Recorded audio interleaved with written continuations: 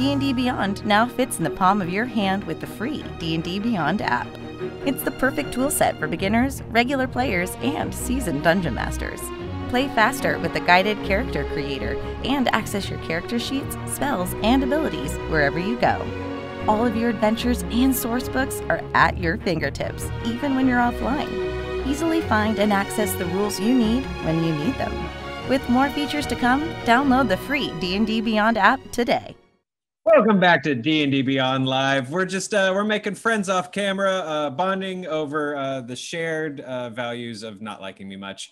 Kidding. That was private, Joe. That was private. Our open disdain for you was not meant for the camera. Our public personas love you. I'm joined by two of my favorite people, Saige Ryan and Riley Silverman. Welcome to the show. I'm Joe. I'm the content clown at D&D Beyond and Phantom Tabletop. Today, I'm actually really excited about this. Never say that I don't look at the comments because I am watching. We did two streams about building a D&D city where we built a city with chat, which I really, really love. So make sure you guys go check those out if you haven't seen them. You built a twisted, broken, horrible death trap of a town, and I absolutely love you for it. But someone in the comments of the YouTube VOD was like, hey, this is cool and all, but I feel like when I DM, cities never really pop when like my players go to a new town or to like an exciting, an exciting new locale. My theater of the mind never really like pops, and it's not very immersive, and it's very like, this is this place, and now you're here. What would you like to do? So I thought it would be cool to do a video about like, hey, what are some, I gathered two of my favorite DMs together to sort of put together some, some tips and tricks and some thoughts around how to really make your party visiting a city like really immersive, and how to really up your theater of the mind game and your description game to jump into that and just make it really like high value for players. I want you to picture that death trap you built. Absolutely, like really feel it. You made this, now you live in it. Exactly. Yeah. Sorry.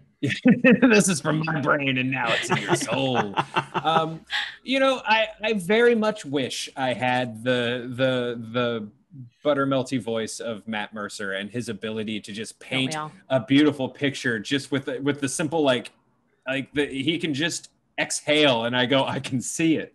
Yeah. And I have to imagine though that's partly because he sold his soul a long time ago for D&D. No, I think that I get the impression from Exandria that Matt has been building Exandria for a very, very, very long time and kind of has this world in his head. So I think it's like almost like if you know someone who builds model trains in their basement and you go down in their basement, and you're never coming back, first of all, but if you go down in their basement, they'll tell you all the things like, oh, this is the area that I built, and this is what I did, and this is what I worked on. And like they've got a lot of thoughts on it because this has been their hobby for so long, is spending their time to it. So I feel like with Mercer and Exandria, he's got this world. It's not like he just started playing this world with this group. As we all know, they're a long-standing home game, but also I just feel like Exandria is his model train in the basement, where he just knows this world inside and out. And I think that as audience members, we can sometimes get discouraged by that because we haven't been building this town for this world for 20 years. We might make, a lot of us are starting, if we're running a new campaign, we might be running a campaign out of a book using a setting that's already existed or whatnot, or something we're homebrewing for the first time or within a few months. So I think that like I'm sorry that I cut you off, Joe, but I think that's like my feeling about like, it's kind of like if you are a new acting student, you don't go, well, I'm not as good as Meryl Streep or someone. You're like, yeah, but that's because she's been doing it for so long and she's the best at it. So yeah, if I can, nice thing. Oh, go ahead. If I can add anything to that, it's if someone does invite you into their basement to look at their model train collection, think about it hard before you do. I have concerns. The trick there is that my dad's is in the garage, which is not a basement garage. It's on the same level as the rest of the house. I feel safer. So it's just much safer, and there's a clear way out. I feel like a basement garage would be a pretty unless you're like living in like a building that has like a subterranean, like that's a pretty inconvenient place to put a garage for most houses. I think that's more of like an X-Men jet hangar. Yeah. Over top, and By the way, 100%. When I said model train in the basement, I was picturing that guy from Mighty Wind. That's like Catherine O'Hara's husband at the town of Crab. Yeah, that's 100%. I want to see Crab Town in the winter. Like that's 100% what I imagined in my head. Just close to my dad's setup.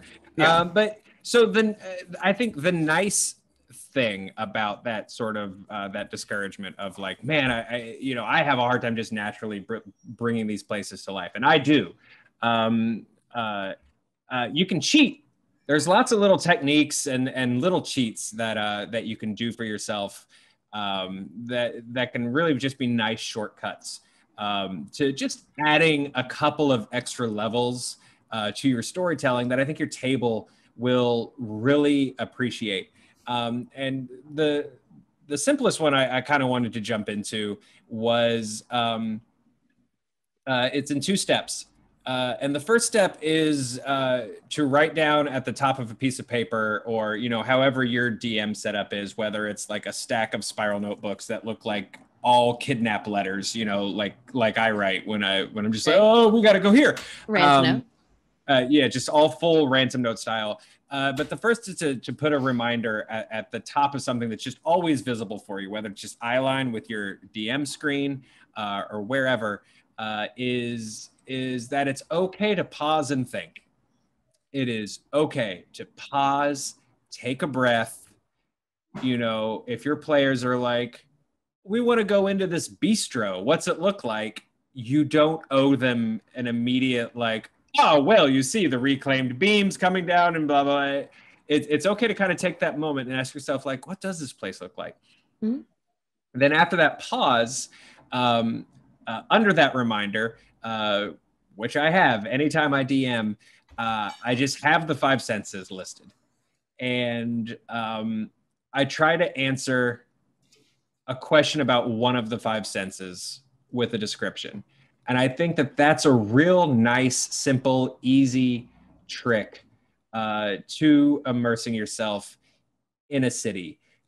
It's the difference between what I always go back to from my life is when I first moved from Bowling Green, Kentucky to San Francisco with everything I owned in like 2 suitcases. Like nobody was with me. I got off the plane. My buddy was like, hey, I know I said I was going to meet you. I'm late, so just go to our apartment. And I'd never really been in a big city before. I got off at Market Street in the middle of San Francisco, like at the busiest hour. All of a sudden, more people than I had ever seen in one place, like in my life, just all over the place. And to me, that's what immersion in a big city like feels like. And if I can give that experience to a player, I think that's really cool. So it's like, it's the difference between being like, man, you're in this city block and it's super crowded, to you're in this city block and you're overwhelmed by what's it sound like? It's a symphony of voices. It's a million people all talking over each other at the same time to be heard. You step into this place and you think there's a storm at first, but then you realize it's just traffic, whether that's horse and carriage or cars or whatever your game is that you're playing. Or if there's an overwhelming smell. Where I was able to afford in San Francisco, there was an overwhelming smell. It was urine. And on a good day. Fair. So if that's that smell, or on the opposite side, if this is a friendly sweet town and you're trying to get across the idea of safety, maybe it just smells like baked goods. The hot donut sign at Krispy Kreme is lit in this town. So pick a sense and answer a question about it. Is my favorite first like go-to trick, just to add a little layer of immersion. And now I demand tricks from the 2 of you. And a tribute. Yeah, absolutely. I think that picking a sense is a really clever idea as well. Something that actually came up for me recently, I was a player in a game, and it was in the Black Dice Society. And we entered into an area of Ravenloft that one of our players was just like a huge fan of in lore. So B. Dave Walters, the GM, offered the player to describe it and was like, what do you see in front of you? And that was something that like totally in the moment, I was just like, wow, that's really cool. And I love still being able to be surprised in this game. I think that's my favorite, but like he set a tone for like, here is the location, here are the basic structures of what you can do, but like, what are you experiencing right now? Was such a cool way to do it too. And it might buy you a minute as well. If you need that moment to take a breath, you can let your player and be like, hey, you know, what does this environment kind of look like to you? What are you seeing if you're at a dark carnival in Ravenloft? And then you can build off of what your player's kind of given you to work with. And you know that you're giving them something that they want to see here in this moment. I thought that was really special. That was just a cool moment recently. Yeah, no, I that's absolutely a tool that I forget all the time is that idea that you're telling a story with your players at your table and you're not necessarily responsible for like every nook and cranny of the experience that's happening. Yeah, I think you're exactly right. Not only does it buy you a little bit of time, but your player has given you something that they are now invested in, maybe a little more than what you would have given to them because it came from them, and now you can turn it against them, which is my favorite. You know, backstory isn't the only thing that you can turn into a brutal weapon of terror against your players. You can turn this if they're like, oh. You know, I see in this like marketplace, there's this guy selling it what looks to be like magical items over there. Then, oh, I'm taking it, I'm running with it. Like, not only did I not think about a magical item table in the middle of this part of the square, but yeah, let's run with it. Like, yeah, fun. You're gonna buy a couple monkey's paws, my friend.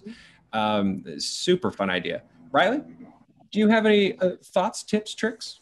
Yeah, I think I love that. I love letting players build something, especially if they're already, I mean, because like there's kind of two different ways that characters will experience a city in a game, right? Sometimes you're starting the game in that city and it's your home city for your characters. So you're giving them the ability to like kind of build that home for themselves and what their characters are doing normally. And then there's also coming upon the city for the very first time. And so that's a very different experience of if they're just passing through somewhere or if it's part of the adventure. And a lot of times, I will admit, this is actually a thing that I struggle with, which is why I'm glad we're doing this conversation, because I'm not the best at describing things physically. I'm really not the amount of times I just throw the word filigree out, even though I don't think I 100% know what filigree actually means. I will say it, or I'll say like bespoke or something. Like I'm good at like adjectives that don't 100% convey the information to the people that I want to. I honestly like I'm not afraid to steal. Like I just when I'm DMing especially, it's not unlike when you make an NPC or something along those lines. I think that what I will do a lot of times is I'll think ahead of time about what I want the city to be like if I know the characters are going to a specific city. And then I will just like Google images of like a place that evokes that kind of imagery in my mind. And then I will just like look at a picture and start to describe what I'm seeing in that picture, and then just adding some things that like a great example of it that wasn't me is that one of my like a game I played a while ago was set in Waterdeep, and the DM who ran it was from Seattle, and he just made Waterdeep into Fantasy Seattle, and so it made it really easy to bring to understand where our characters fit in that world, because he just took what he knew of Seattle and found ways to make it like these really interesting like twists on like what would you find in Seattle, what would you find in the fantasy version of that. So you had this kind of like hippie like intersectional kind of thing happening, but you also had like a section that was like a little more like the humans district that were like being like persnickety about the dwarves and things like that, and it just made this really cool interesting vibe going on. That's super fun. I love that. And you guys watching, hey, thank you for being here. Appreciate it.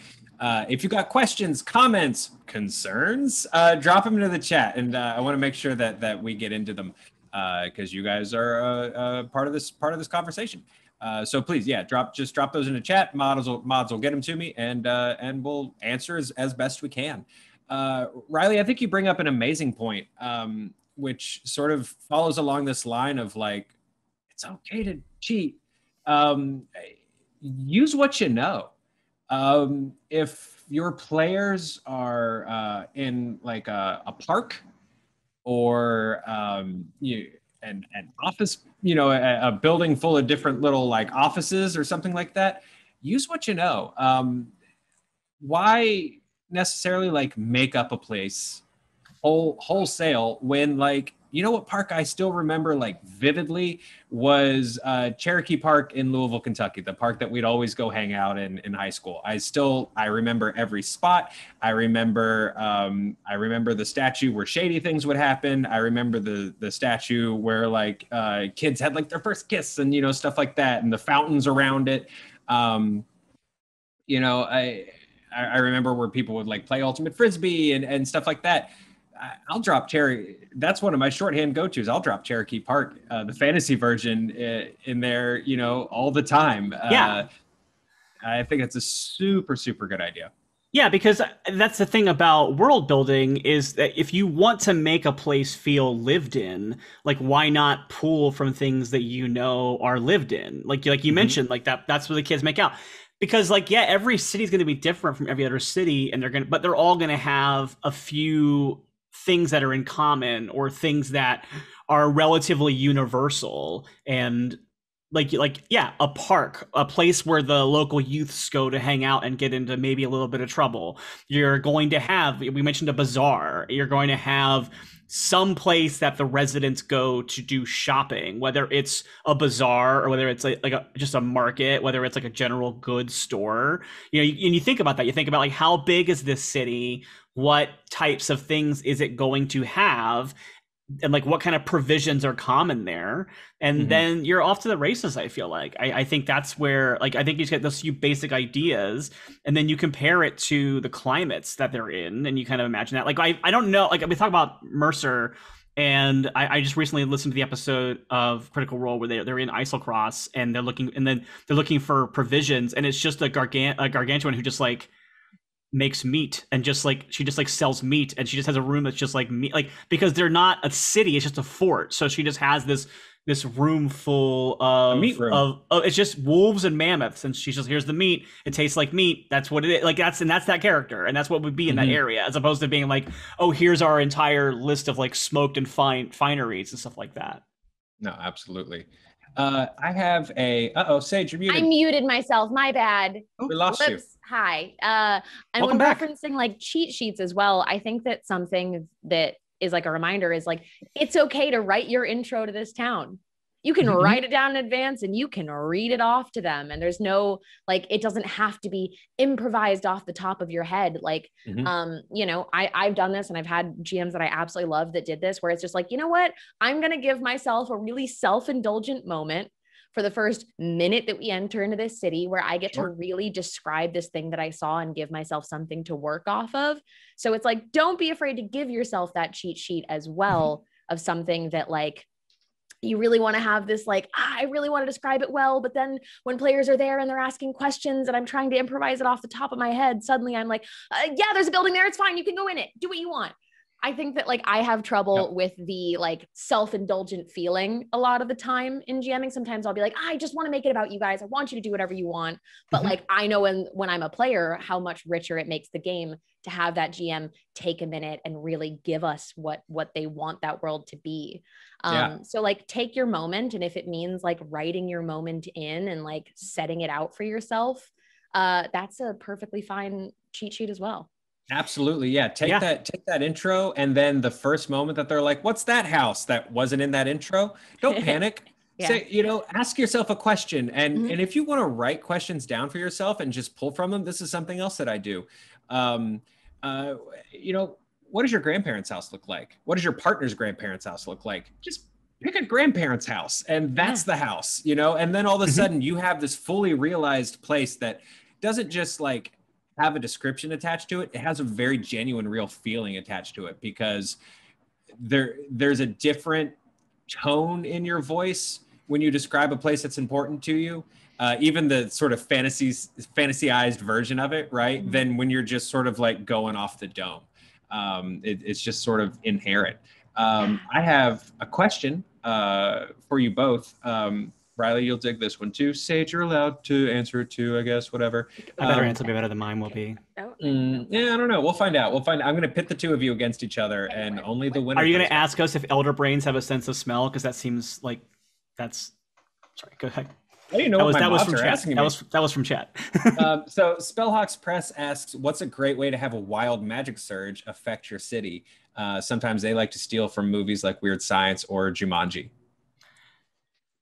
Well, I think that's a great thing. Like, I think, again, I'm all for cheating and stealing. So I think that if you, I just wrote that whole thing about WandaVision recently about how, like, if you have a wild magic surge, I love to actually, with wild magic, I love to look for other people's wild magic charts that they post on the internet, or I also like to kind of like think about my own. And so, yeah, Riley is a thief. I'm fine with it. I'm a rogue. I'm cool with that. Someone in the chat just said, I think that it's great to kind of look at what other people are doing with wild magic and then kind of build your own idea of what wild magic is, and then just compile a list. It doesn't even have to be 100. It can just be like 10 to 20 things. And then when a wild magic surge happens, roll on that chart and like let some fun happen with it. So yeah, I think that if there's a pop culture thing that you love that is affected by some sort of random chaotic magic, use a version of it. It's fine. And I think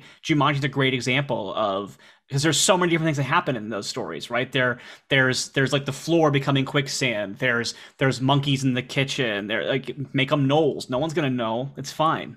Yeah, and I think making those interactive for your players, to go off that Jumanji route. Even if it's not something that's going to be like, oh, this is going to turn into a quest and a whole thing, if it's like, if it's from Jumanji, oh, rhinos are in the apartment now, what happens when you do something similar when your players are just trying to shop, that kind of thing. I think that's super, super fun. Well, you can have fun with that too. If your game is a little more lighthearted, you can kind of make it a running gag then, that like from then on, there's just like occasionally chaos happening as the rhinos have not, like, if you've got guards trying to catch the rhinos and failing, you can be like in the middle of scenes and then you can just have like the rhinos come running by in the background while the guards are chasing them. And then the players have the opportunity then to make that part of the story of like, oh, we're going to use this chaos that was caused by the rhino train to be our, like, the distraction we're going to use to sneak into this location we're trying to get into. Absolutely. Saige, you're wildly amazing. What are your wild magic thoughts? Oh, stop it. It depends on kind of the tone of your game. Like my brain went to two different things for some reason when you were like, a wild magic surge hits a town. The first thing my brain said was it turns it into Candyland. I couldn't tell you why, but that is the first thing that happened in my brain. And then the second one was Invasion of the Body Snatchers. And if that doesn't summarize my two people inside my brain, I don't know what does. But yeah, I mean, honestly, and putting that in might give you a tool as well to be like, I didn't really establish what this city is like. Whoops. Well, the wild magic has accidentally made it Narnia. Yeah, good for absolutely. Me. I am now describing Narnia. I don't think I have ever described something in a TTRPG game that I'm not picturing from a video game or a movie or something in my real life. Well, and I think that just reiterates the idea of like, because I'm the same way. We are three people that aren't great at just locations off the dome, doing a video about how best to do locations off the dome. And but I mean, I think that's why it's a great conversation to have, because if we were all great at it, then we're like, well, why don't you be, who cares? Like, the video is, why don't you be better at it? Hey, you want to know how to do this better? Just be better at it. Just do it. Just do it. Wrong with you? Why just do it? Well, I mean, Riley, you've been in games with me where I'm pretty sure I described the size of something in comparison to how many Arby's you could fit into it. Like, I'm not good at like, okay, yeah, here's how big something is. I need cheats like this. Reikio 407 asks, what's a good list of carnival games for an in-game festival? Oh man, I'm playing in a carnival right now. Well, I would always start with like, again, what do you know? So it's like, what's your favorite carnival game? I'll always start there. I think there's just something really engaging about you taking your favorite time at a carnival and like converting that to your table. I think there's just something extra. Even if you can't feel it, I think your players will feel just a little bit oomph.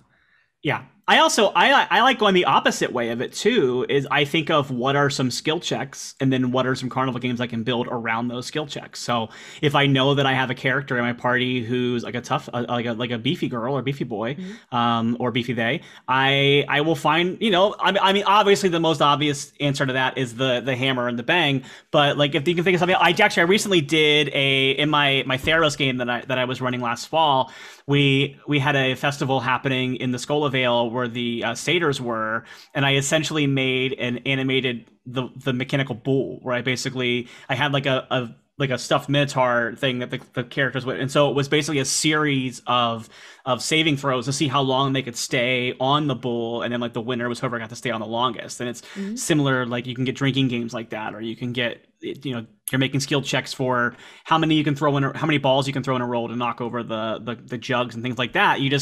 It's really simple to think of what are common games and think of what are standard skill checks. And all you do is just make the DC of the skill check get progressively higher as they go to see how well they're able to successfully keep doing the check. Yeah. I think if I was setting up a segment of carnival games, I would set up one targeted for each player at the table. Like you referenced, of like having that like beefy character that wants to do the strength test. If you have an archer in the party, like I'm picturing Ren Fair style archery booth, and letting them kind of take the thing that they do in like battle as a hero and put it in this like trivial carnival version of it, I think could be really, really fun. So I would be like, all right, we've got 5 stalls ahead of us, and let them kind of figure out which one is for them, where it's like, okay, so this one has a setup of targets and arrows. It looks to be like a kind of janky wooden set of arrows and a bow. And someone's like, oh wait, no, that one's for me. And like the moment when they realize that there's like something individual for each of them is really fun in a party. Or they completely screw it up. And that's what I was gonna say. Yeah, I pick up the arrow, and you're just like, all right, man, I guess you're doing strongman then. It can be so fun to make the players do the thing that's like not normally their thing. And it's like, it's a lower stakes version of it because it's a carnival, but there is something about when you throw a carnival skill check in. I've never had a player not think it mattered. Like I've never had a player be like, this is just a dumb game we're doing. Like they get really into it and excited about it, and it's really fun. Yeah, absolutely. The only other exercise I have, and then we have a couple of other like cool questions from chat that I want to jump into, and then I set you free, my friends. I set you free from a pain of being in a virtual world with me. I do have one more thought about world building in towns when we want to get to that. But if you want to say your last thing first, before we move on. The only other, this is the other exercise I have that I think sort of goes along with what Saige was saying about like, write about your places a little bit. Take that moment, write those 3 or 4 pertinent sentences, about a locale. And a trick that I like to use for writing that, I've talked about it a little bit with Jeremy when he came on. We talked about traps and sort of like using the environment for combat, but I think it works well here too. And that's making a decision about 3 things in your environment: the immediate environment, the general environment, and the larger environment. And so what I mean by that is like the immediate is literally like what is like right here. The general is this sounds very dumb and not very artfully described. The general is what's a little bit further out. And then the larger is like what's sort of like in the world sort of going on outside. So one of my favorite examples of that, as it sort of turns to the fantasy genre, is the Prancing Pony in Bree in Fellowship of the Rings.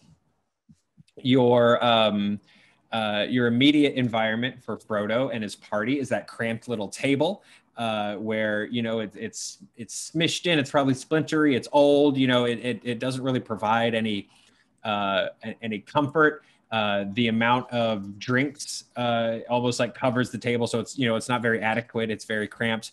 The larger environment is, the general environment is is the bar itself, which is just full of people that are kind of like staring at you, a little shifty, but then there's also like heat from this fire that's competing. So the atmosphere feels very cold, but then this fireplace you're next to sort of is competing with that and almost like trying to like jab warmth into that coldness. And then your larger environment, what's going on outside of that? Well, the most obvious thing is across the way, this creepy dude in a cloak and a pipe is just like mean mugging Frodo, right? Mm-hmm. So that's one of my favorite sort of go-tos for it. So, and you also have the detail of the city walls being closed at night and like how hard it's hard. Like there's this town is a little bit afraid of what's right outside its walls when the sun goes down. So like that's a huge detail for that town.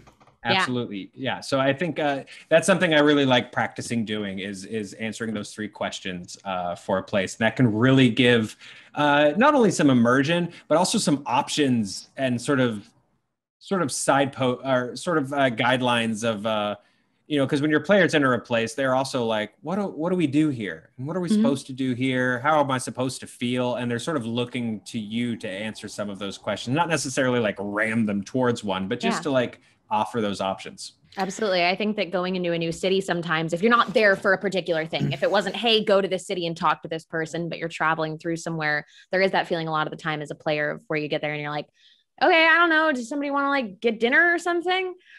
So setting out beforehand, something I like to ask myself is like, well, what does this place need to make them feel to get them to the next thing? Does it need to make them feel like they're not welcome here so that they figure out what's wrong? Does the town feel like everyone is low and depressed and they need to figure out what the blight is causing, like what is causing the blight on this town? So like if they're not welcome here, the table's a little too cramped like that, everything's a little too small, everyone's staring at you too much, the temperature is uncomfortable in some capacity.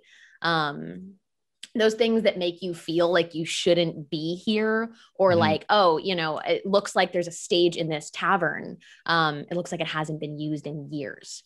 Right? Like, why has there been no bard at this tavern? Why has no one been performing? Why is it so quiet in this city? Where has the joy gone and who has caused it? Yeah. Are the floors clean or are they like movie theater feeling floors? Are your feet like sticking, like that? That's a great sense to play with as well. Riley? That was going to be kind of building on what Saige just said. Was the thought that I had that I was holding on to was that we're talking a lot about physical and sensory elements to a town, but people are an extremely important part of a town. And if you are like myself and you're a GM who thinks a lot more in character ideas and story ideas, you can do very simple things. Like Saige just said, like, do you have the sense that you're not welcome here? Or is the town depressed?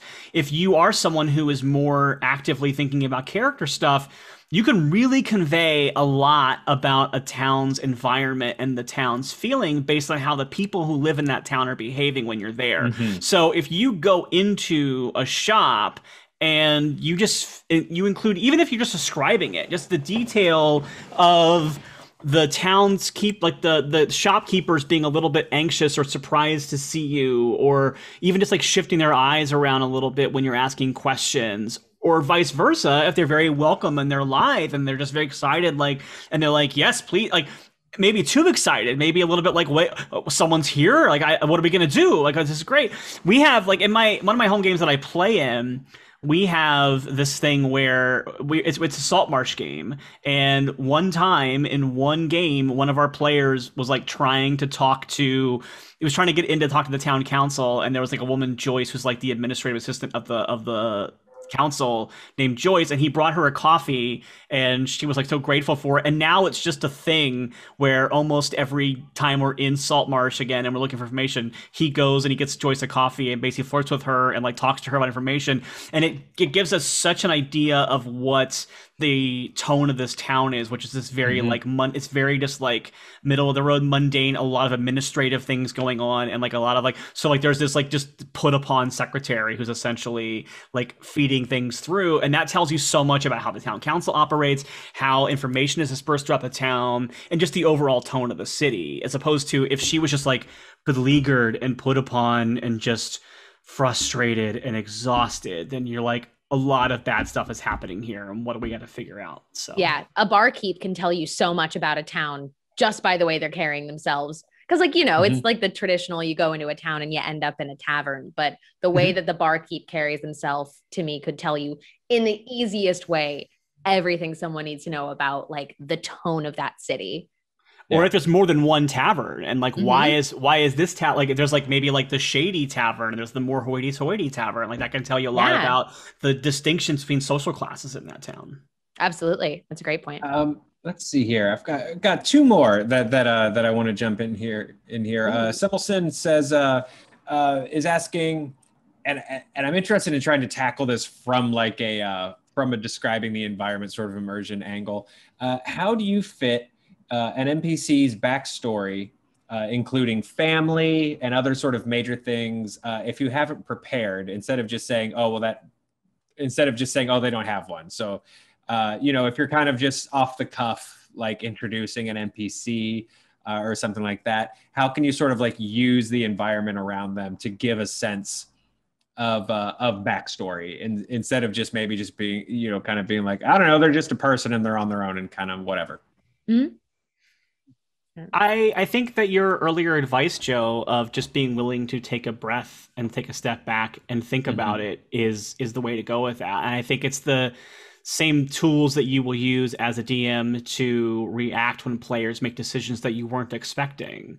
Because I guess I come from an improv background, so this might be a little bit like more in my wheelhouse anyway, which is basically just like pause and go, okay, if this is true, then where does that come from? And just kind of like be willing to take a step or two back and go, look, it's hard without like a concrete example of what it is. But like if, let's say someone's like, oh, how'd you open this store? Then you take a pause and go, well, why would someone have this particular shop? And then you'd like, got it from my dad.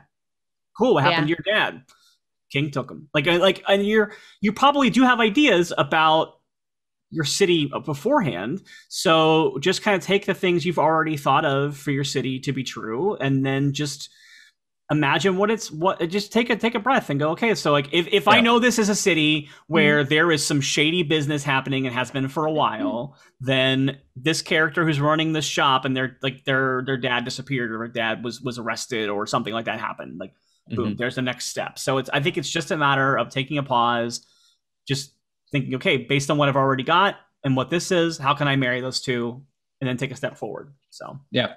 And I think something interesting you just said too is there's always that moment where you can stop needing to have information too. Like what happened to your dad? They're gone.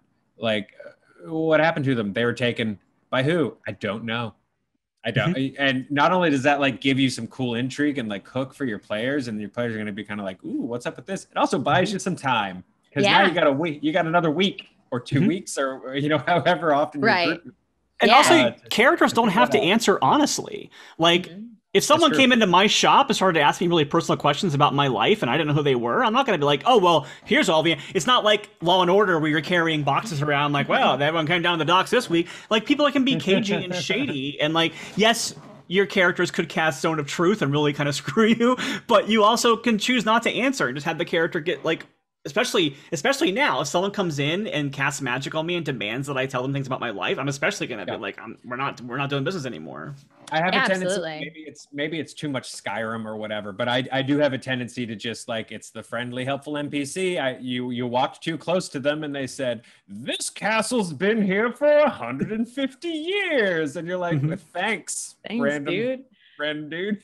But think about that caterpillar in Labyrinth who tells Jennifer Connelly to go the wrong way. And that's like such a great example of an NPC that has information, but gives the wrong information to the protagonist right away.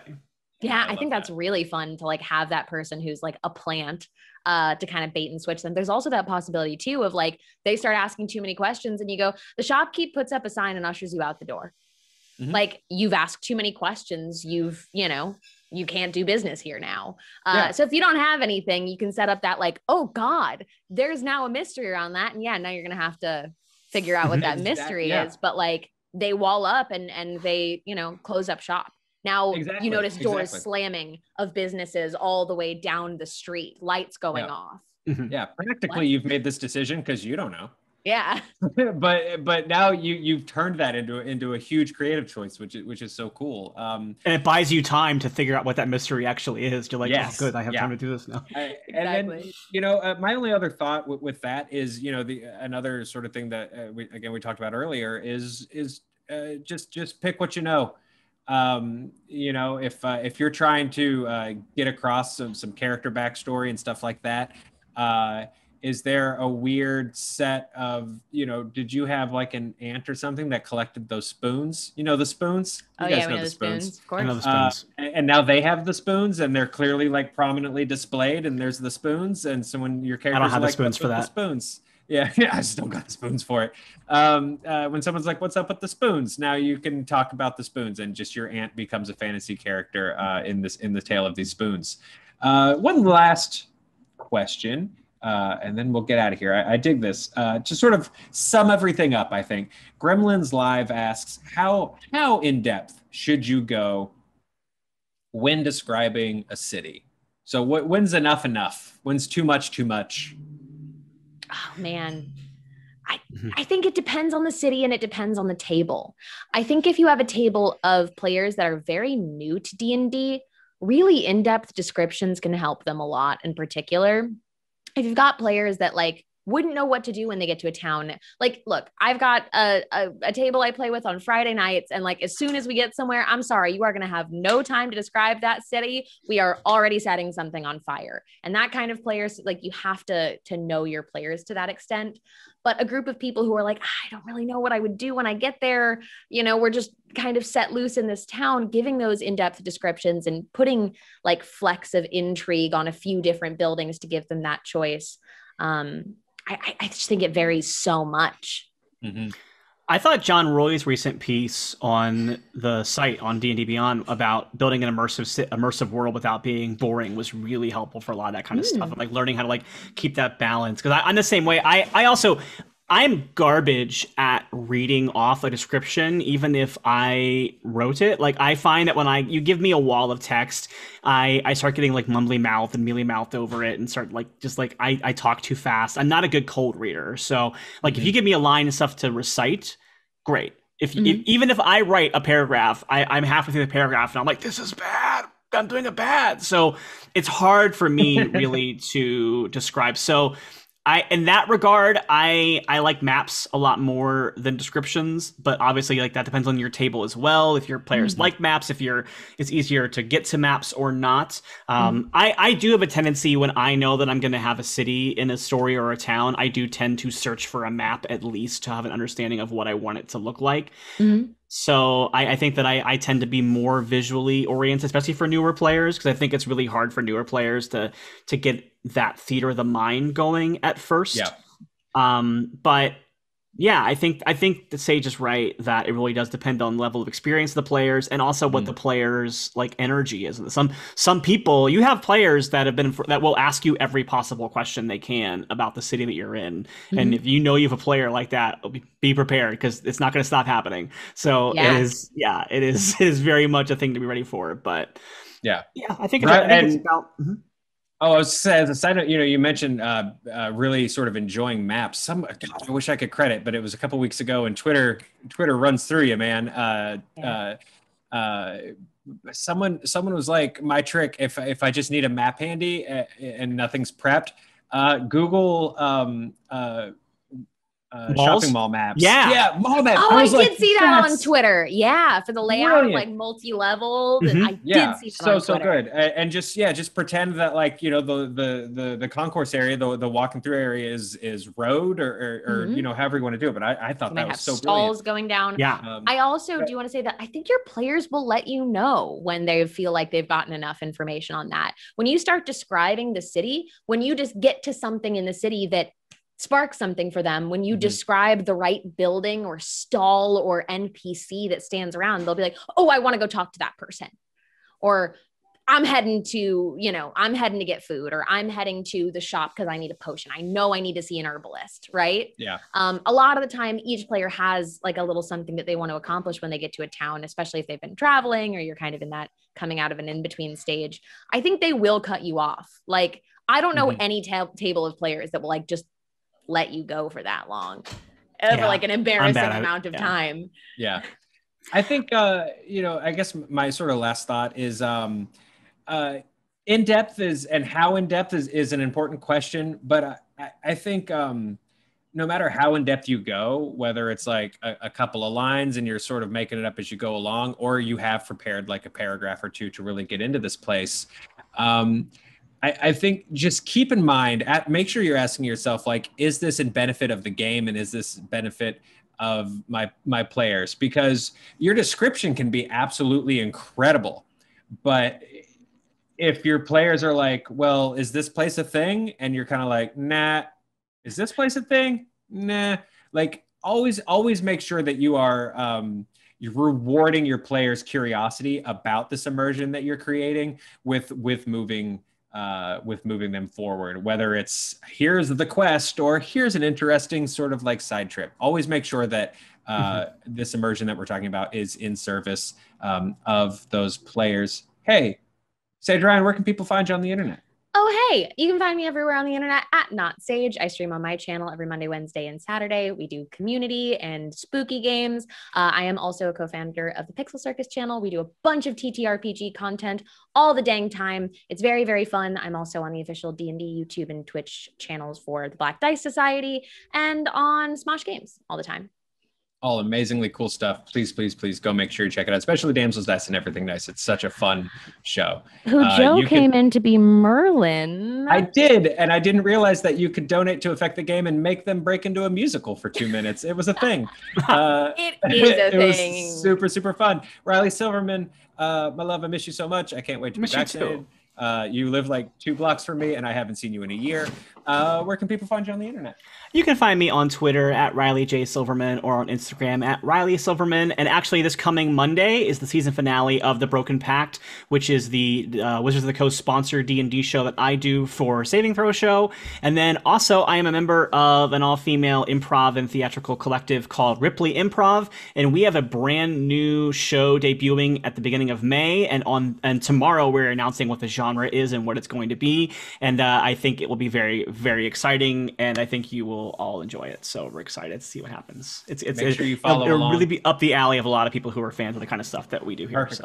Perfect. Yeah, make sure you guys are following along to really incredible people who we're very lucky to have on these panels. So, and we're also very lucky to have you guys. Thank you so much for being here, for watching. And again, because I see it in the comments, in the chat, if your reaction is like, cool, I sure wish I had a table, go to the D&D Beyond Discord, go to our forums. There are people that are always looking for someone to play with. This game's for everybody. You deserve to be able to have that game. So please go check out those spaces, find a group, jump in and play. And if they're not the right fit, find the next one. You know, it's like finding the right therapist, right, guys?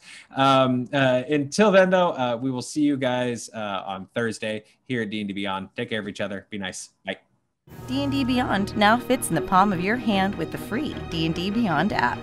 It's the perfect tool set for beginners, regular players, and seasoned dungeon masters.